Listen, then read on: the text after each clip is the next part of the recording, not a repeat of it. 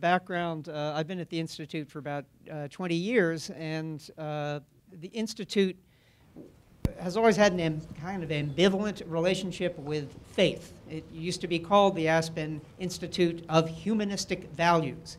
And for an institution that delves deeply into the core values that motivate people's position about what constitutes the good society, or the core values that motivate people's positions on what makes for good public policy, it had an oddly ambivalent relationship with faith. And I say this as somebody who ran a short-lived faith and public policy program at the Aspen Institute.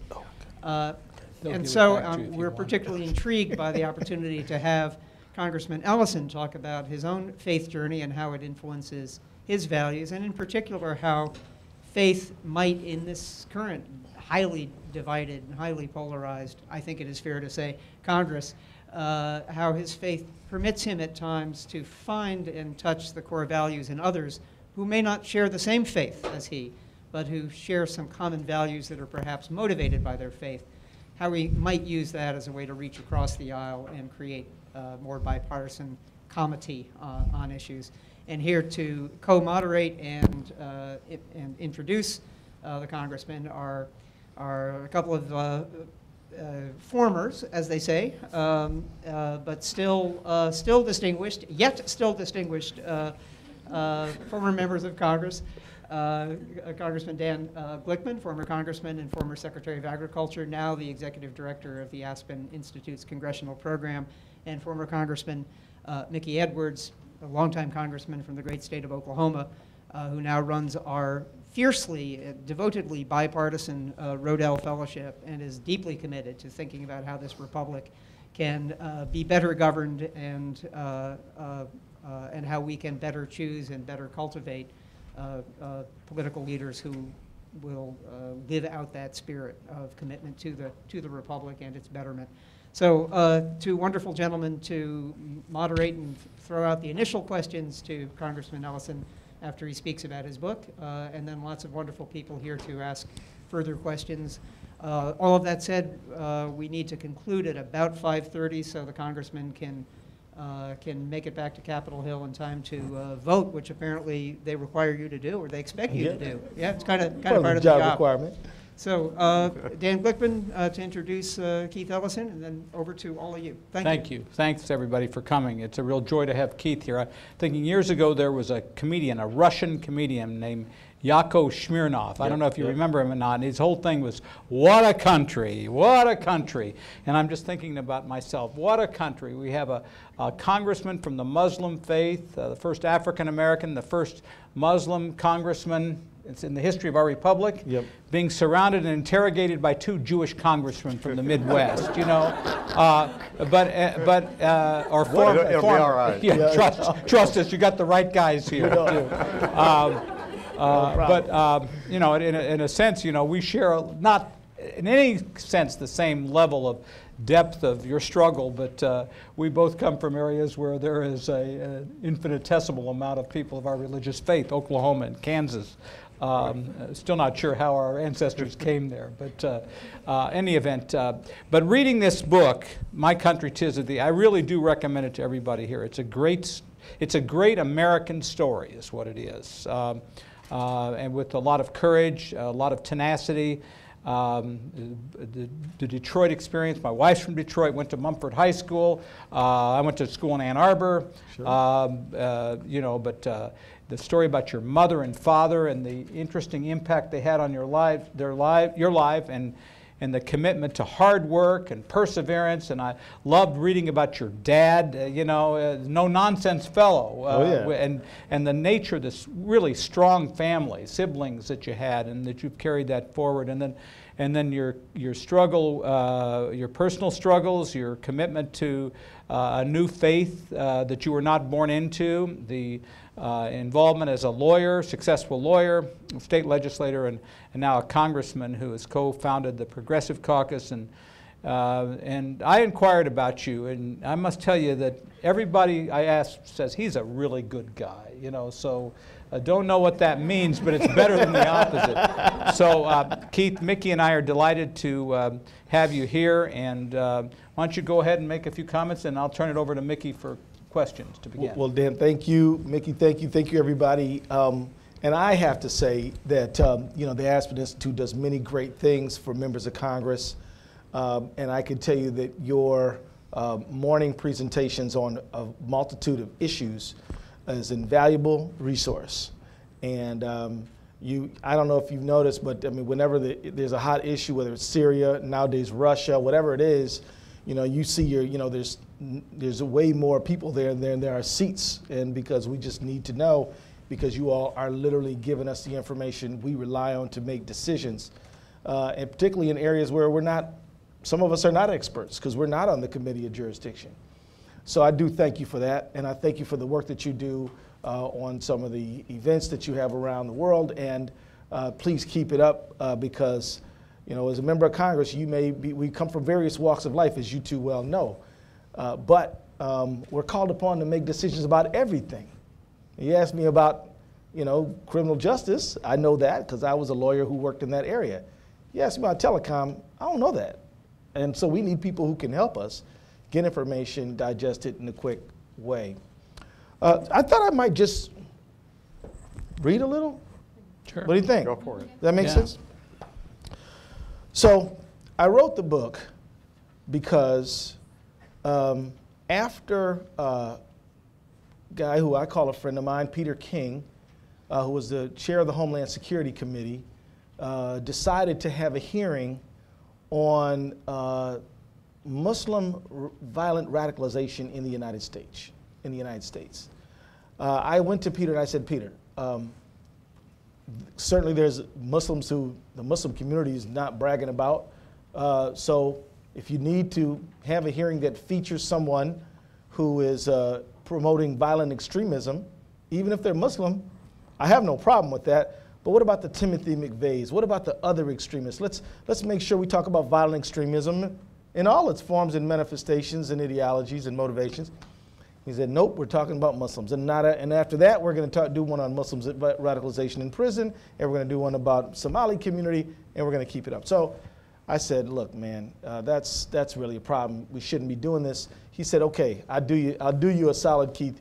You can testify, but that's about all I can do. We're going to do it, and there it is. So like when he offered me the chance to testify, I thought, well, wait a minute. Do I sort of ratify or validate this hearing by participating? And on the other side, I thought, well, they're going to do the hearing whether I participate or not. So why not get a word in? Well, after talking to some people, I decided to participate. And that turns out to be something I believe in deeply on multiple fronts. Be part of the conversation. Simply not participating because you think that you'll give your stamp of approval to something you don't approve of, it generally does not stop what you don't think is the right thing. And, and then you forego an opportunity to include another voice. So I wrote up my testimony and I got ready, and the night before the hearing, there was a lot of anticipation. I had been interviewed throughout the week, been on Fox, been on CNN, all this stuff, talked to O'Reilly and Blitzer and all those guys all about these upcoming hearings. And so the day comes, or the night comes right before the hearing, and I read out what I was going to say to a few friends of mine on a conference call. And one of them says, well, Keith, if you're going to mention Mohammed Salman Hamdani, who's a 23-year-old kid who lost his life, you sure better call his mother because she's driving down from New York and she plans on being there herself. So I took that advice and I thought it'd be a 5-minute call. Yeah, Miss Hamdani, I'm going to be talking about your son tomorrow. Just so thought I'd let you know. Bye. No, the call ended up being about an hour where this mom talked tenderly about her son, about how he loved Star Wars so much he had on the back of his car in a license plate, Young Jedi, about how he played, he's from Pakistan, so you would think they're playing cricket football, with, the kind we play. He wore number 79, she still had his jersey. And she talked about how the pain she felt after the 9/11, how she didn't know where he was. And then New York Post got up and was saying, well, maybe he's associated with the bad guys. And so she talked about just the anguish she felt. She felt about the relief she felt when they did say that he was found, and they said he was a hero. But she'd never forget, how she was struggling to make sure that he was listed among the first responders and the real heroes of the day. So I got off the phone that night, didn't sleep well, got up in the morning, walked in, and both of you know the scene. You know, sometimes there's hearings where there's a sea of cameras, jammed up room, no space. You're climbing over people just to get to the table. I dreamed of those kind of hearings, actually. And so I'm sitting at the table, and Frank Wolf goes ahead of me. I was glad he did. And then John Dingell goes, and he represents the largest Arab Muslim population in the country. And then I went. My testimony started out very almost academic. You know, I'm talking about efforts to reach out, efforts to build trust, and talking about how what we need to do is not identify the community and look at it through a security lens, but really have meaningful connection between the U.S. Law enforcement and the Muslim community, because this community will be the ones who are going to help you understand, who the threats are, who are not the threats, and how to really connect, and that Muslims are patriotic, loyal Americans. It's a very academic sort of discussion. And then I started talking about this 23-year-old kid who, when the glass was falling and the smoke was rising and people were absolute panic-stricken, how he ran to the scene and ended up dying and giving his life to save fellow Americans. And I lost it. I don't know if you all remember it, but I could feel my tongue getting thicker and warm tears falling down my cheeks. I started to feel embarrassed. I wanted to disappear, but I kept reading. I knew I had to. And when I was done, I got up and I left. And I was like, wow, I really, really blew that. I meant to try to do some good. And then his mom grabbed me and hugged me like I couldn't even breathe. The woman hugged me so hard. And she said that you helped bring my son's story to life. And it was one of the most touching moments I've had as a public servant. And then Simon & Schuster called and asked me to write a book. So I still wasn't convinced that I should write one. I said, yeah, I'm busy. I got a lot of things to do. But then they pitched and said, look, our country has been outraged that there was going to be a Catholic president. Our country has gone through, I remember growing up in Detroit, and I did not live through the time that Father Coughlin was doing what he did, but he was on the airwaves talking about the Jewish menace and stuff like this. You all who know about the history know it. What I'm saying is true. And our country, given our commitment to the first clause of the First Amendment, Congress shall make no law establishing a religion, nor abridging the free exercise thereof. We have this tremendous commitment to religious tolerance. And we have a form of secularism, which I believe, and I say humbly, is superior to the type they practice in Europe. Because in France, they say nobody can have a religious symbol. In America, we say bring all your religious symbols. In America, we'll have Juma prayers on Friday under the Capitol Dome. But that's no big deal because they have Bible study on Thursday morning. I'm sure if some Jews wanted to have a minyan, nobody would have a problem with that. My point is, even despite our commitment to religious tolerance, we still have these fights every now and again over religion in America. And I thought that and they convinced me that it would be a decent idea to talk about an American story of a typical American congressperson and their journey walking through public service at a time of tumultuousness regarding religion. You said this is an American story. Boy, you nailed it. I believe that's absolutely right. So anyway, let me just read just a little bit, and here we go. On September 11, 2011, the 10th anniversary of 9/11, we held an observance in Minnesota. We were standing on the steps of the state capitol, singing songs and honoring our first responders. I stood there thinking, 10 years later, how have we responded? 2 wars, a doubling of our military budget. We've seen an increase in anti-Islamic hatred. We've prevented a number of new terrorist attacks. But Have we really made ourselves safer as a people? Maybe we need to understand what safety means. There was an impulse in the aftermath of 9/11 to ask the question, why do they hate us? That was a gut-level emotional response and probably not the right question. The word they is too broad because only a very small minority of radical, violent individuals perpetrated these terrorist acts. But to take a step back, we would serve ourselves better to ask, who are they and how and why do they recruit others to their cause? We tend to look externally for answers. Some in power assumed that the proper response was to double our military spending and plunge into war. We know that we can bomb a training camp, but going to war without a clear understanding of how to win or how to exit is akin to throwing water on a grease fire. We needed to smother this fire. But how do we smother it when you don't really know why it burns? How do we deny terrorists access to their power base? The truth is, there were a number of things we could have done. There are a number of things we should do as a nation. We should have engaged with all of our international partners and not just a few. Perhaps convene an international conference on how to undermine terrorist outfits and regimes. We should re-energize our efforts to bring peace between Israelis and Palestinians, an effort that Secretary of State John Kerry began again in 2013. We need to intensify the peace process and to make it the centerpiece of our policy. In addition, we should do more to develop resources of renewable energy right here in America so that we would be less dependent on imported oil.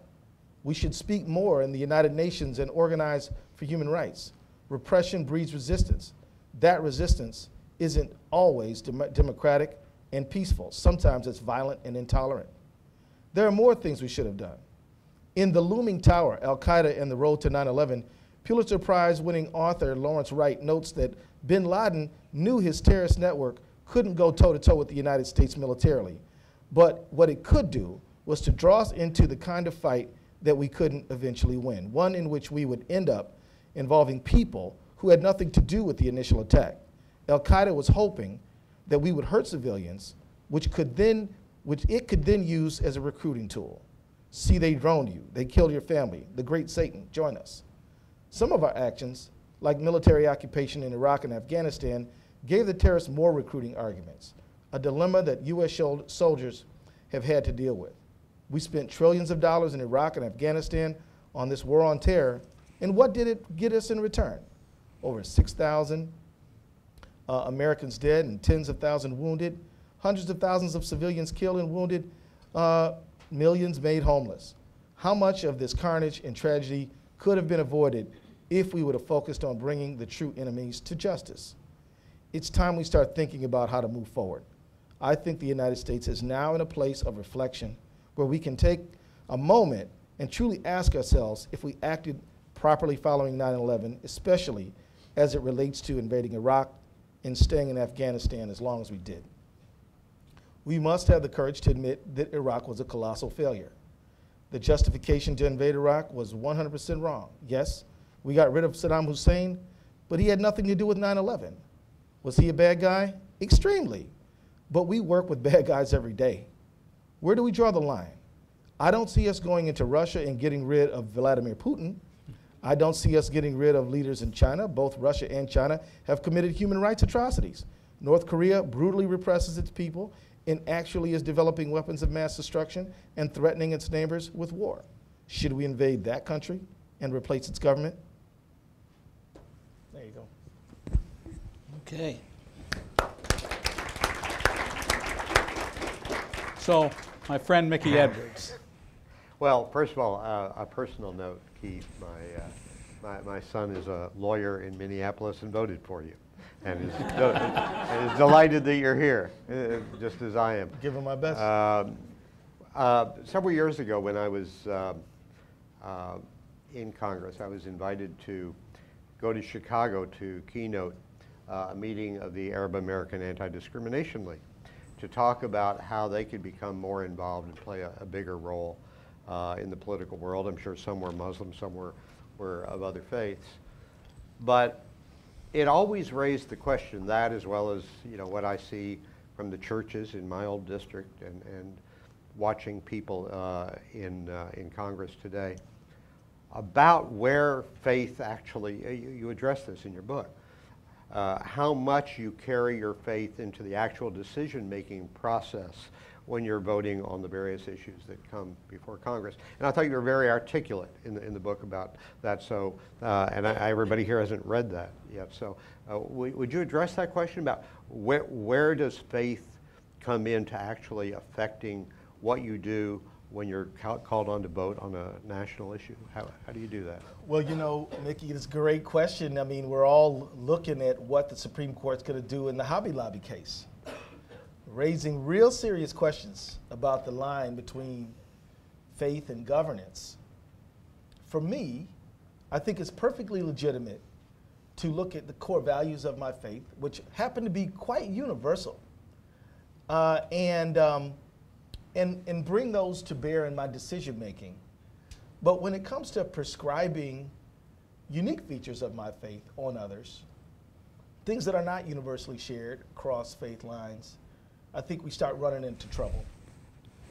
So every faith I know speaks in terms of feeding the hungry, speaks in terms of telling the truth, speaks in terms of inclusion. I can quote from the Torah, the Bible, and the Quran on passages that speak to all these things, even welcoming the stranger. There are reasons, there are scriptural texts which could support a value system about all the things that we've talked about. But what about when it comes to telling an individual who may not share your belief who they can marry, what she can do with their reproductive choices? I think that we start running into trouble. Now, these are always going to be knotty issues. But at the end of the day, the individual carries the right of religious liberty. The state should not be able to impose its value. The state can't have religion. One of the things I mentioned in the beginning of our conversation is how in the United States, Congress, that's us, shall make no law. Didn't say shall make some law. It said none, nor shall it abridge the free exercise thereof. In essence, religion is for the people to decide. And I think that it's interesting because you look around the world and some states want to, and I don't mean states like the United States, but countries, want to prescribe religion on their citizens. And sometimes they think that it'll help promote, I don't know, better behavior. But the United States has plenty of we're pretty religious in the United States. I mean, you can find a church or a mosque or a synagogue nearly anywhere. And so it hasn't hurt religion that we have freedom of religion. But it certainly has made Americans have more choices as to how they seek the divine. I want to talk to you a little bit about the president and just the very, very divisive feelings there are about him in the country. Years ago when I was in Congress, I went up to Canada, and there was a fellow named Jean Chrétien. He was the leader of the opposition party, later became prime minister. But at the time he said if his name was John Christian, he would have been prime minister already. But the fact that he was Jean Chrétien, couldn't get elected west of Quebec. Right. Now, here we have a president who is a professed Christian. Yep. And yet it does seem to me that a lot of hostility against him is not so much that he's an African American as that he is perceived as a person who believes in the Islamic faith because of his name and because of his background. Do you agree with that? Or how would you assess the polarization that exists out there about him in so many circles? This is a great question, and I appreciate you asking. But I do remember Bill Clinton having to deal with Whitewater, they were saying that he was landing flights in Arkansas, moving drugs around. There was all types of far-fetched, far-flung stuff around Clinton. I do sense that the vitriol may be even more intense with Obama, but I don't think any president can escape a lot of negative sentiment. I mean, as a politician, you get credit for things that you didn't do, and you get blamed for things that you didn't do, and you know, and of course the opposite's true as well. But so I'm not. I mean, it's difficult for me to say, okay, how is Obama really different now? All this stuff about him being a Muslim. I mean, to be a Muslim, you have to say that there's no God but God, and Muhammad is his messenger. That's what and he doesn't say that. So it's simple. You know what I mean? And yet they won't stop with that talk. You know, sometimes I got to be honest with you. I sometimes feel that they're using this Muslim name as sort of a dog whistle for racial things. That's my own take. I mean, look, you know, it goes back a long ways in our country, and you know, the South flipped from one party to the other within a generation, all based on conferring civil rights on black people. That's a fact, right? So the South used to be solidly Democratic, you know, sometime in the 60s, between Kennedy and Johnson, within a generation that flips completely, and the thing that made the difference was empowerment of Americans who were 14 generations in this country. How much more American can you be than an African American, right? I mean, it's just, I mean, you know, most African Americans will trace their roots on American soil far before people who immigrated from, say, Poland or Eastern Europe. I mean, I think that I'm factually supported by making that claim.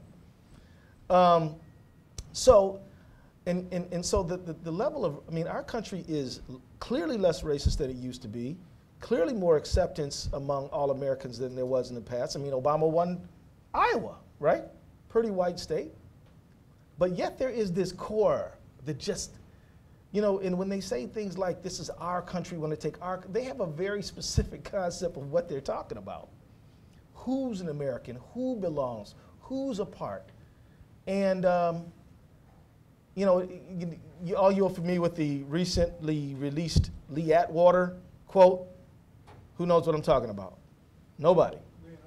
Well, Lee Atwater, recently in 1981, and he was talking to people about dog whistle politics. And this is a near quote. You should Google this. I'm advising you to Google this. It said, he said, Lee Atwater says, well, you start out in 1954 saying in. You know what I mean by the N word, of course. He says, by 1968, you can't say that because it hurts you, so you got to be a little more abstract. So you got to say busing. You got to say stuff like that. By 1970, now you're saying cut government spending, and people kind of know that who needs government support more, so they get what you're talking about without you having to say it. Next thing you know, you're waving Willie Horton around, and it's clear to everybody what you mean, but you haven't said it, so nobody can accuse you, right? So with the president, I think that there is this core.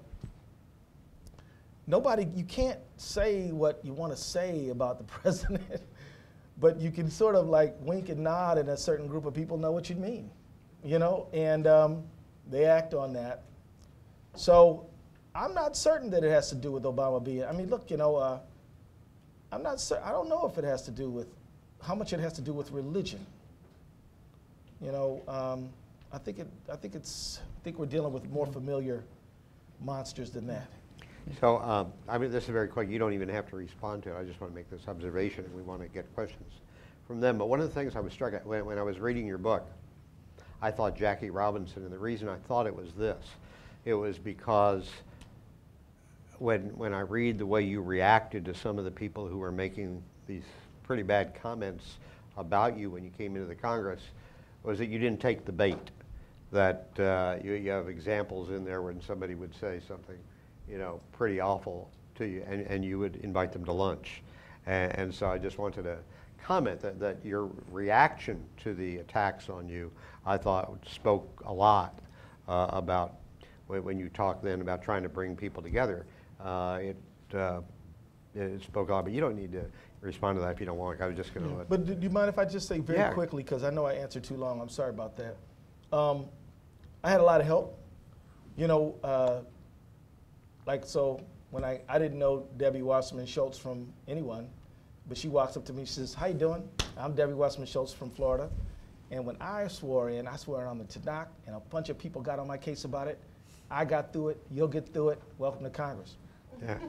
And so, and you know, so the night before, you know, the freshman class, you know, there's the day before we're going to swear in, so Nancy Pelosi has this dinner, and I didn't know Nancy. I was not a Washington political before I ran for Congress. I'd been to Washington about 3 or 4 times in my whole life before I got to Congress.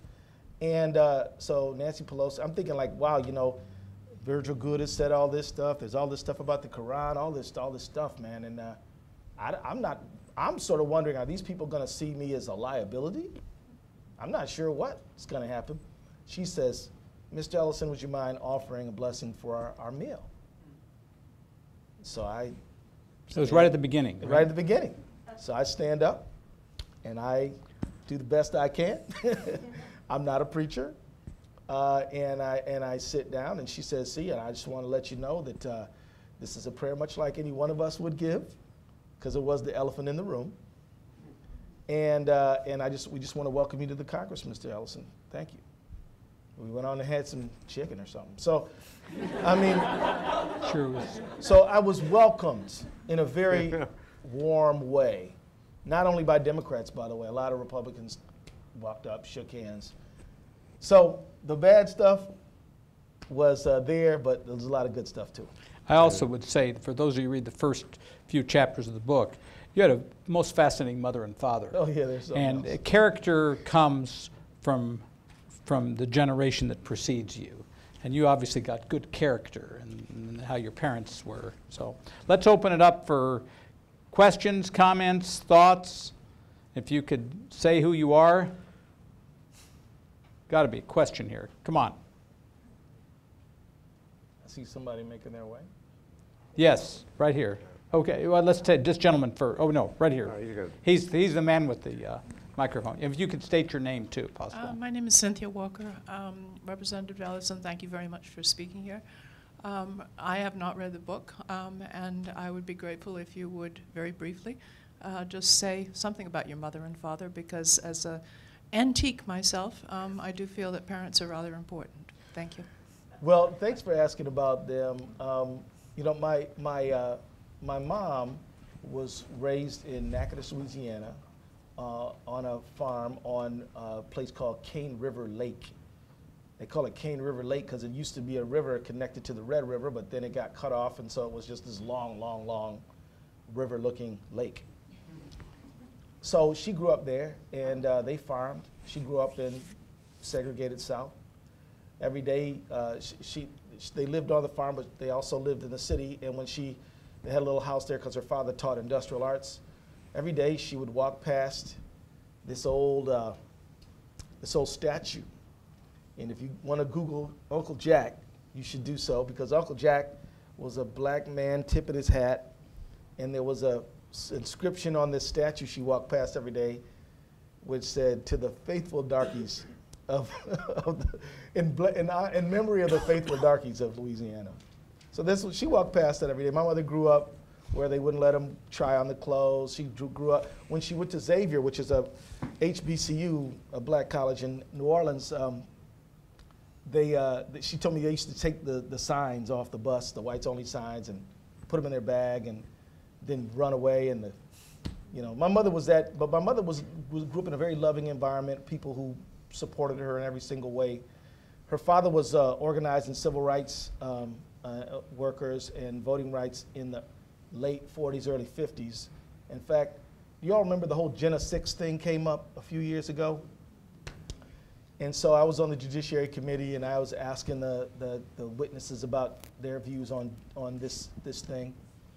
And my mom says, "You got your own Jenna story." I'm like, "Well, what do you mean?" She said, "Well, when your grandfather would go out to the fish fries and stuff to talk to these folks about voting, and they were all scared because if you voted, maybe the people whose land you lived on would throw you off, and that would be the least of what would happen, right? And she said, well, they used to pull trees out in the middle of the road, and then they'd be afraid to get out of the car because then they could be easier to get shot, or get trapped. So they used to go back around, and they even burned crosses in front of their house, and right in front of my mom's house on Lee Street. Now it's Martin Luther King Boulevard. So that's the kind of person my mother grew up. She was a medical technologist. My mom's 10 years younger than my father. And my dad grew up in the city of Detroit, which had its own kind of way. Detroit has an area that's known as used to be known as Black Bottom. And anybody ever heard of the play Ma Rainey's Black Bottom? Mm-hmm. So that's, he was born there, he was raised there, and Detroit was very racially segregated, but there were no signs. He grew up there. His parents divorced at an early age. He bounced around. My father enlisted in the United States Army at the age of 15, and was actually in the Pacific Theater in World War II.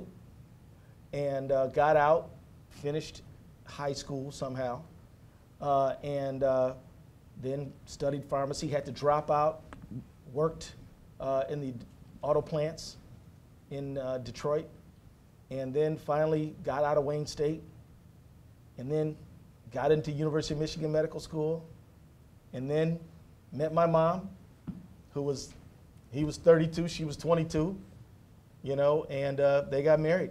And they're both very interesting people, and I can tell you stories. My dad's flashy. My dad is the kind of guy who he's going to wear the expensive suit even though he doesn't need to, right?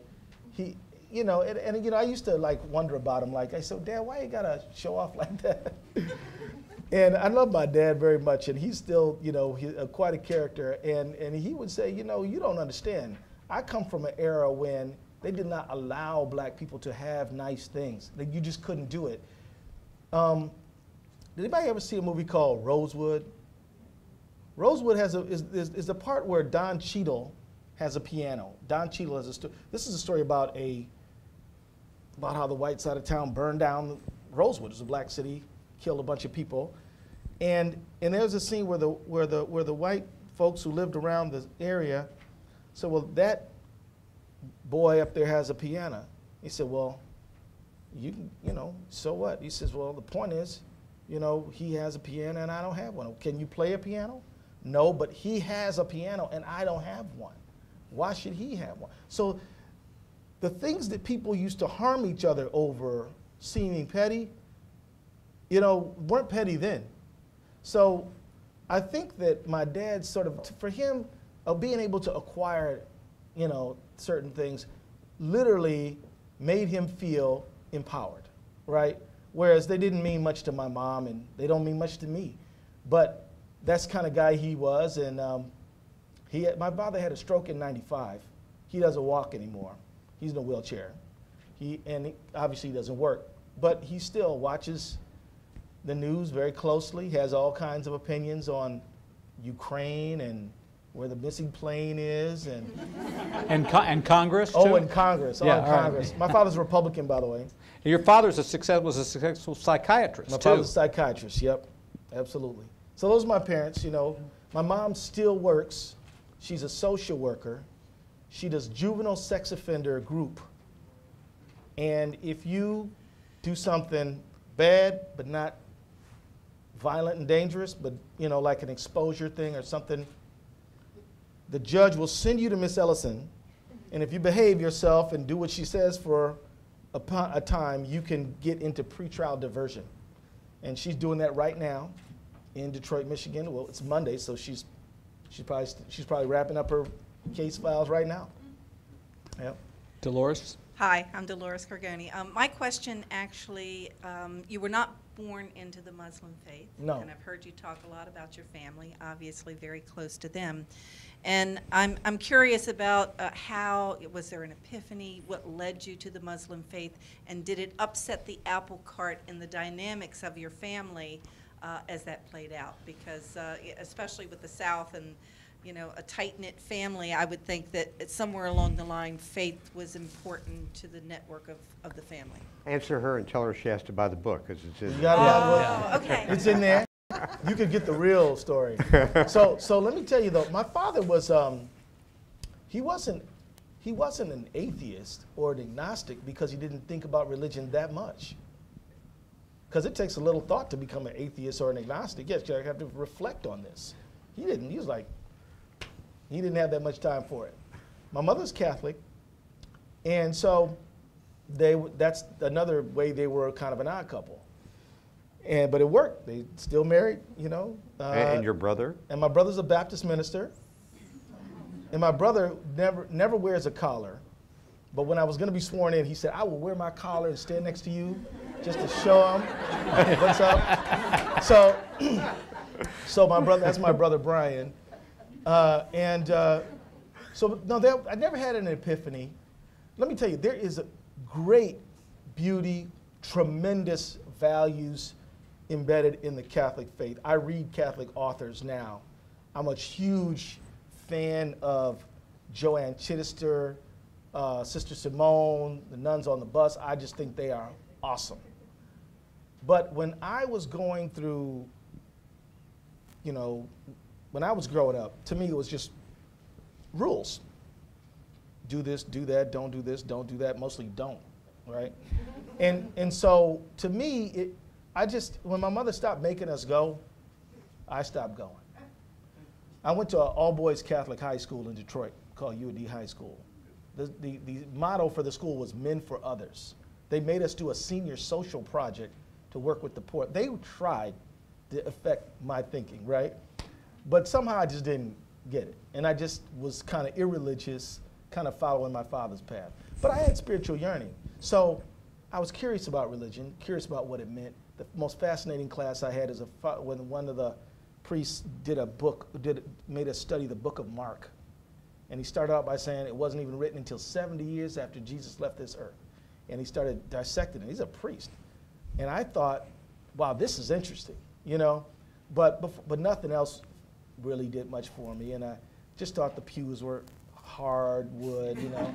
and so anyway, so I get to Wayne State, and a friend of mine, a good friend, I mean, I'd read about Muhammad Ali, and I'd read the autobiography of Malcolm X. So I kind of associated Islam. I didn't know any Muslims. I didn't know anything about Islam. But I kind of thought that these guys were the ones who were going to stand up and do something about it, right? And so when I met this friend of mine named Mafta, we were studying, you know, calculus. I was majoring in economics, so you had to take math. And so he gets up one Friday and says, I got to go. And they said, where are you going? Well, I'm going to pray. You want to come? Come on.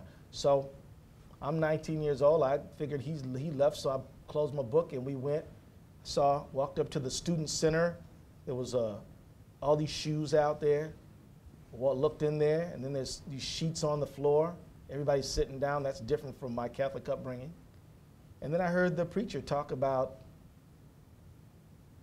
unity of mankind, how all humanity is from a single pair, male and female, and how we're all connected and kin that way.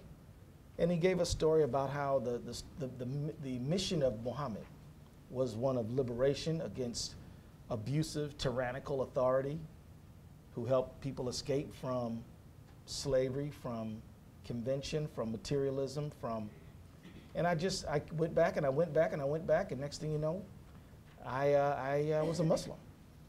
And my brother, see, we grew up in a Catholic household, so my brother, when he became a Baptist, that was a bigger deal. But my mother found out I was a Muslim over ham. Also in the book. Right, that's in the book. So you want to read the ham story? Yeah, read that. So anyway, food, you know, bam. Yep. Let's see. Got another, yes, right up front here. Hi, thank you. I'm Libby Franklin, and I work here at the Institute. And I have sort of a a selfishly motivated question. I'm doing some research, and I think you might be able to help me. You made mention of sort of this idea of reclaiming our country, or what some people may mean by what it means to be an American and who counts. And I'm just wondering what your take is on that, what it means to be an American, and how that is changing or not, and if it's a mindset, if it's a set of actions, how you would define it. First of all, I think it's important to talk about what it does not mean to be an American. So to be a Norwegian means you probably look a certain way, eat a certain way, speak a certain language. To be French, to be, Pakistani, to be Turkish. I mean, all these countries are constituted based on a cultural, historical, physiological connection between them. America is none of that. Americans are bound together based on our Constitution, uniting us in a set of common belief in the voice of the people should govern the nation, not a king, not a sultan, right? Based in the belief that, that every individual has inherent dignity and their human rights must be respected. Based on the idea that being able to speak your own truth is essential as an American. And that the government, which we all buy into through our Constitution, cannot do certain things to us. They have limits too. So I think to be an American means to be part of a, I'll use the term tribe or nation that isn't about phenotype, hair texture, language. I mean, pizza's an American food, right? Yeah, it is. Why not? So are tacos. So is hummus. Why aren't they? Why wouldn't they be? Americans eat it. People who are not even of that historical lineage enjoy it. So this is a very interesting sort of arrangement for a nation. It means that no one could really say that they're more American than you. I mean, to be an American, you could simply be born here, no matter where your parents are from, regardless as to whether they came here legally or not. Makes you an American. I mean, there's something, I think, very special about it. It allows us to be able to relate to the rest of the world in a way that the rest of the world can't relate to itself. We probably have more language diversity in America than anywhere. We certainly have more ethnic diversity than any country that I'm aware of. And so, I mean, but yet at the same time, when you go abroad, there's something distinctive about Americans, no matter what they may look like or what their orientation might be. So, I mean, America is an evolving nation. Part of our national ethos is evolution. So we believe in progress, right? So, when America started, it wasn't good enough to be a white male to vote. If that's all you were, you couldn't vote. You needed to be Protestant and you need to have some land too. Then, and be 21, then you could vote. But then the Jacksonian Revolution came and that expanded. Then the Civil War came and that expanded. Then Susan B. Anthony's movement, and then that expanded. And then we got rid of the poll tax. And then 18-year-olds could vote.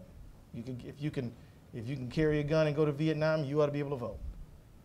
And so I think the idea of evolution is sort of embedded in the American psyche, and people who don't want to see the expansion of inclusion, that's sort of like they're not in the mainstream of the American ideal. So those are some of my ideas. Ken, I know you have to leave in a minute, but since we have 3 current and former members of Congress, and Mickey's been very active in the no labels world, and I run the congressional program at Aspen, and tell us there's hope for the future of the legislative process. Oh my goodness, there's so much hope. There's a lot of hope for America. Let me tell you, that's another feature of being an American, I think. You know what shocks me whenever I deal with people abroad is when they say things like, this situation has always been like this, it's gonna stay like this, you can't fix it. I'm like, well, of course you can fix it. And somebody even said to me, that's a very American attitude. I'm like, really? I just thought isn't everybody this way? I mean, Americans tend to be hopeful and optimistic, and I think we're hopeful and optimistic because we still have a First Amendment which says I can say what I want to say. And are you hopeful and optimistic about Congress? Yes, I am, because I can tell you this. Here's the thing about it. The problems of Congress, I think, do need some fixing. I think we need reform, and Americans are good at reform, right? We've got to find, in my opinion, we've got to find a way such that the average American person can participate from the standpoint of even being a donor in the American democracy. I think money has had a corrosive effect, and we've gotten to an extreme point where, you know, how many people can write a $2,600 check? Very few. And yet, the people who fundraise for me want me to only talk to them. Of course, I buck that trend. But we spend hours. You all, I mean, actually, maybe you talk to members who served years ago. I mean, I've heard like Udall say his dad ran for Congress and all he needed was $5,000. I'm like, whoa, if I only get $5,000 in the door this week, we are in big trouble. So we've got to have the pendulum swing back the other way, but I believe Americans are up to it. I believe that Americans are well-intentioned, and I believe that at the end of the day, we are going to rise to the occasion. Because I have conversations every day with my Republican colleagues who disagree with me on taxes and spending and everything else, but who agree that the institution is worth it, and we've got to fight to make it reflect what it's supposed to reflect. So I'm confident we can do it. It's going to take a lot of people power. It's going to take a lot of people power. And we need people to be animated about, you know, making the average American the center and the VIP of American politics again. But I think we can certainly get there. Mickey, you want to close up? Because I can't top that. I mean, it is really good that you have the optimism, and I think that you being in the House is one of the things that's going to make that happen. Thanks, Mickey.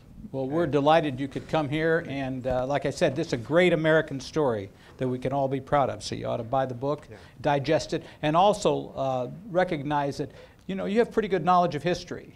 And you can't change the future without knowing the past. Hey, that's right. You know? Okay. That's right. Let's buy the book. Yeah. Okay.